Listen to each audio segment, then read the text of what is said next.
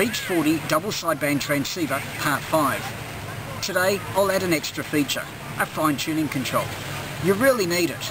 This radio covers 150 kHz span, 7050 to above 7.2, in just 180 degrees rotation of the tuning capacitor. That makes tuning really finicky.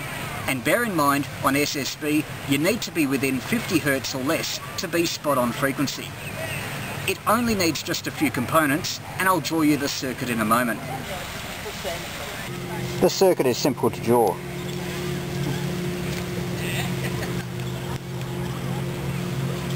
This is the ceramic resonator, and that's the rest of the oscillator circuitry.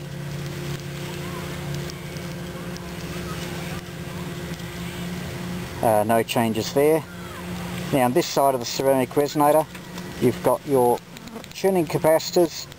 I've got two in parallel because I'm using two sections, one 60 picofarad, the other is 160, so there's 220 all up.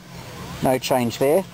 Now the first new component is 10 picofarad, little disc ceramic capacitor.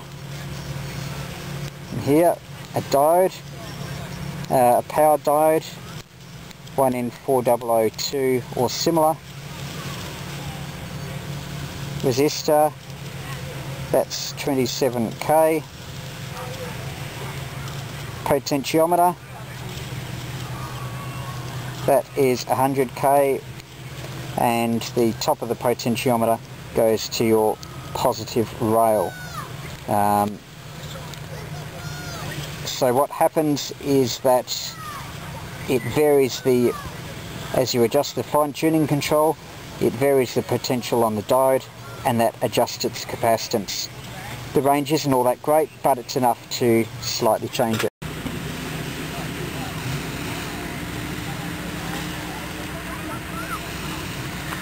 So that's your main tuning capacitor, and that's your fine tuning.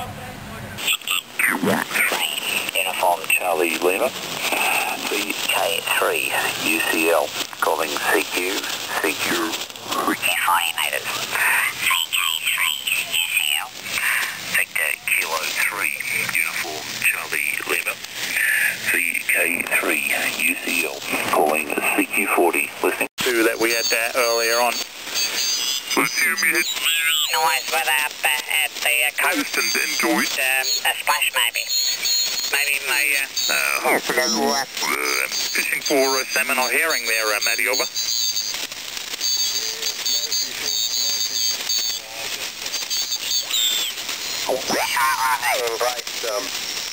Rick over.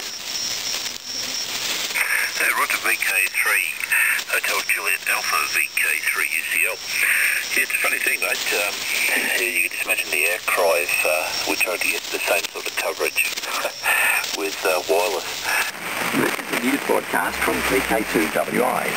To submit news for inclusion in these sessions, please email it to news@arnsw.org.au by the end of business on Friday.